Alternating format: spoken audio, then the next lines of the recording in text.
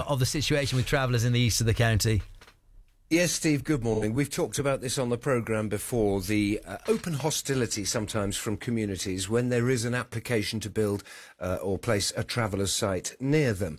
This particular site is, we touched on the programme before, it's a disused car park formerly owned by or used by the staff at LV, Liverpool Victoria, or Frizzell as it used to be known for many people in that part of the world. And it's a car park at Branksome Triangle. It's included in the council's draft local plan for 15 permanent traveller pitches. Now, in the video on his social media account on X or Twitter, Sir Conor Burns said people would not expect the local council to decide who our neighbours are going to be, but that's what's going to happen, potentially. He said BCP had allocated the site for what they call the so-called settled Gypsy and traveller community, adding, "I'm not saying they shouldn't have a site, I'm saying in agreement with, I think, many local residents, the site here in the middle of this residential area is not the right place," Steve. And there's a group that represents travellers who are unhappy about that video? Yes, a national charity, the Traveller Movement, that represents the interests of Roma, Irish, Gypsy and travellers, says Conor Burns is inflaming racial tension, weaponising people's prejudice for political advantage. It's an election year, let's not forget. In a letter to the Conservative Party chair, Richard Holden, the Traveller Movement CEO, Yvonne McNamara, wrote, "The content of the video spoke of Roma, Gypsies and Irish travellers as if they were second-class citizens." Pauline Anderson OBE, Pauline Melvin-Anderson, I should say, OBE, is from the Irish Traveller community. She's chair of the trustees of the Traveller Movement and gave me her reaction to the video. I wouldn't know where to start. It's the whole tone of the video. The whole tone is that this Gypsies, travellers are a problem to be solved rather than people, individuals and families and valued members of society, many of us making a real contribution to our communities and society, particularly saying that, there shouldn't be any settled site in a residential area is really, really worrying. What it's implying or saying is that our community shouldn't live alongside people from other ethnicities, that we should be living completely separately, and that, that we're best out of sight, out of mind. Pauline Anderson there from the group The Travellers Movement. What does she want to happen now, Tristan? Well, Steve, the charity have written to the Parliamentary Standards Commissioner. The office of the Commissioner, though, says it's a constituency matter. It doesn't relate to his parliamentary conduct or speeches in the House of Commons, so it's not for them to investigate. The group, though, is considering possible legal action for what they say is racist language, even possibly reporting it as a hate crime. They're taking legal advice on that. But they've asked Conor Burns and the chair of the Conservative Party to apologise. I mean, just on a human level, an apology is welcomed. I think really importantly that his party hold him to account and to imagine that he'd said similar things about any other ethnic group or minority group or group with protected characteristics. And is that acceptable? How else would that be acceptable? So, yes, I do expect him to apologise, and I do expect his party to hold him to account and also apologise on his behalf. The other side of this is that there is pre-existing prejudice against the traveller community. Conor Burns has not responded to my request for an interview or a comment about this, but he might say he's merely reflecting the concerns of his own constituents. What would your response be? I'd say that there are constituents who have concerns about all kinds of things, who are anti-Semitic, are anti-gay, anti all kinds of things. Do we uphold those kinds of views? And, we're looking to build communities here, not to break communities apart.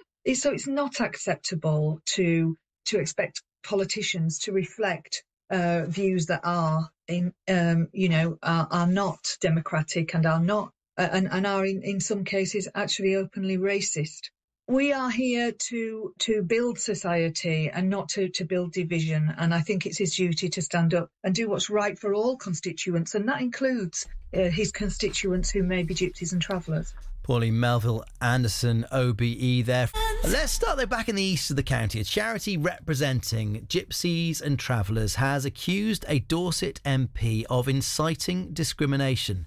This is the Bournemouth West MP, Sir Conor Burns, a Conservative. He posted the video on social media about plans for a permanent traveller site on a disused car park in his constituency. Here he is talking about the issue. He's standing on Yarmouth Road and this is what he says. So in January this year, BCP Council began the process of coming up with their draft local plan, and within that local plan they have allocated a site with 15 spaces for what they call the so-called settled gypsy and traveller community, and that site is just near here. Well, the Traveller Movement organisation has said Sir Conor's comments have fanned the flames of racism. I'm delighted to say its Chair of Trustees, Pauline Melvin-Anderson OBE, joins me on the line now. Pauline, good morning. Good morning, Steve. Appreciate you being there. What is it about what Sir Conor has said that fans the flames of racism? Well, I'm from the traveller community myself, so I've had a lifetime of this, and we've got used to this kind of comment because it's playing on people's fears. What kind of comment, Pauline? What is it? What is it that he said that is playing on people's fears? That a new settled site shouldn't be in a residential area. And what we're saying is, well, where should it be then? And there's been a lot of studies about where some of the traveller sites are, and they're in, and Catherine Quarmby, a journalist, recently did an in-depth review about being on very dangerous sites, industrial areas, places with poison, which contribute to really poor health outcomes for gypsies and travellers. And there's this fear of, you can't have these people. The implication is these people can't be near a kind of the mainstream community. And that's not the case, because I have, members of my family have lived in Bristol, in Essex, in central London, on sites for years, getting on really well with their local community, integrating well, being friends, all going to the same pub, etc. And I think, this kind of behaviour, particularly pre-election, is really dog whistle politics, playing on people's worst fears of the unknown. You might never have met a gypsy or traveller or know one as a friend. It's stereotyping of the very worst kind. And just remember that over 80% of gypsies and travellers actually don't live on a site. They live in settled in housing, in fixed housing. So we're talking about very small numbers of people across the country anyway. There are examples though, Pauline, and I don't know if you draw a sort of line between these examples and what we're talking about with this site in the Branksome Triangle. But, just a few miles down the road in Poole Park, for instance, there have been unauthorised camps in recent years where once the gypsies and travellers move on, you only have to walk onto that public park, which is covered in human waste, rubbish, broken glass. You can understand how people might have fears about that kind of behaviour happening, within their neighbourhoods. I can understand that, and that does no one any good, does it? And I think there are real difficulties with unauthorised sites because of the lack of transit sites. Yeah. But is it not fair to presume that some of the behaviour from unauthorised sites will move on to these settled sites? No, it's very, very different. Once people are settled and are connected to their community, they want, and also have the relevant services available. Because remember that gypsies and travellers do pay council tax. They're paying their tax like me. There are assumptions that isn't the case, and of course, then they are entitled to the services appropriate to their life.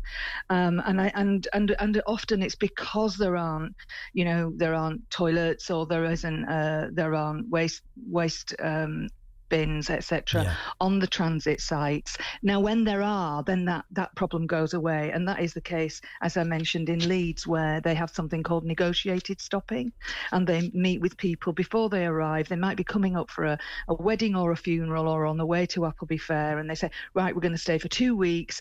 These are the services we're going to have, and everything will be left clean and tidy when we go.